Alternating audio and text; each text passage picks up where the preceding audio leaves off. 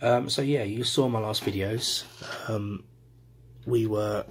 was running this on a virtual environment, so I'm now running this live USB on my test rig.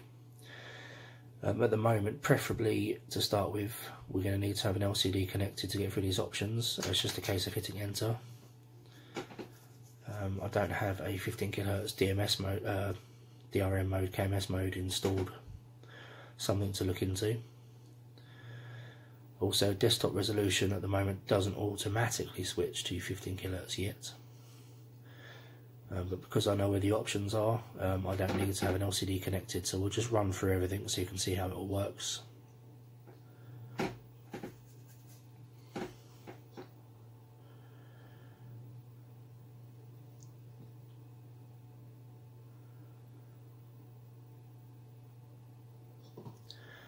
So we'll go to the start menu and do our 15 kHz mode install. This is one of the screens you would have seen from the virtual environment to give you the option for ATI, Intel and Nvidia. I'm currently running this on an Intel graphics card, so I'm going to press 2. Type in my video output. And that will now give us our 15 kHz mode.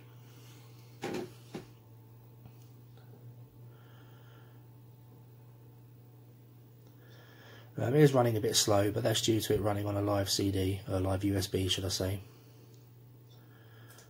Right, so I'm going to just mount my ROMs drive, and then we'll kick RetroWatch off. Remember, this is still the live USB, so nothing's being installed.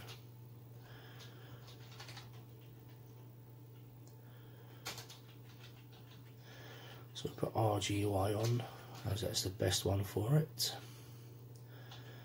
until eventually we end up with Emulation Station, which is on the cards. Enable advanced options and restart. These options will be set by default eventually, so we won't have to go through that first process. And then we'll turn on a CRT switch, 1920, which is good for most video cards.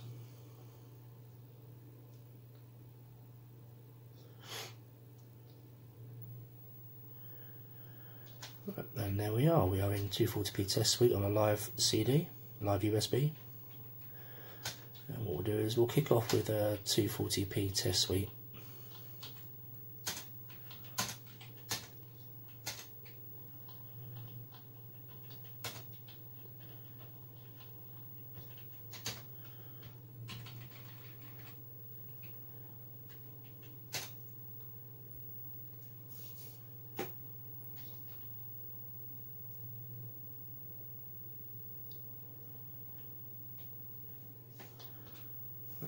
There is our 240p scroll test.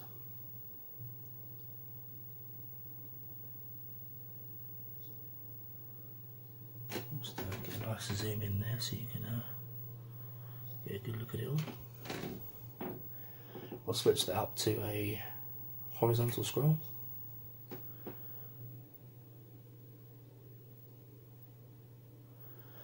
As you can see, that runs absolutely lovely.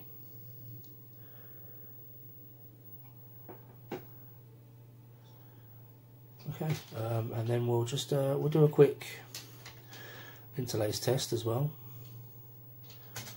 just to show how that's working. My favourite test for that is Sonic 2, as you're probably all aware by now.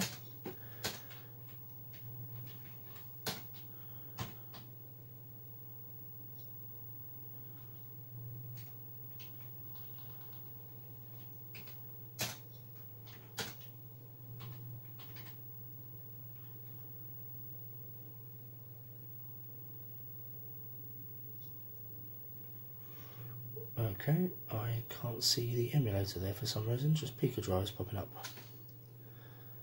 Bear with me for a second. Let's grab Sonic out the other folder. It's probably because I've got it plugged in via a USB drive, so.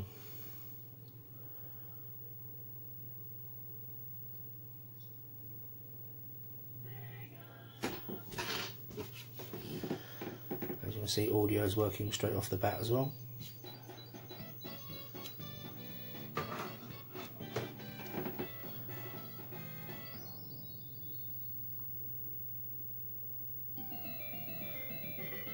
And that's obviously the interlaced patch running as well. And yeah, as I say in the videos before, this is kind of still in, it's probably beta stages by now. Still a lot more to do. Yeah, just bear with me and we'll have it up and running soon. Cheers.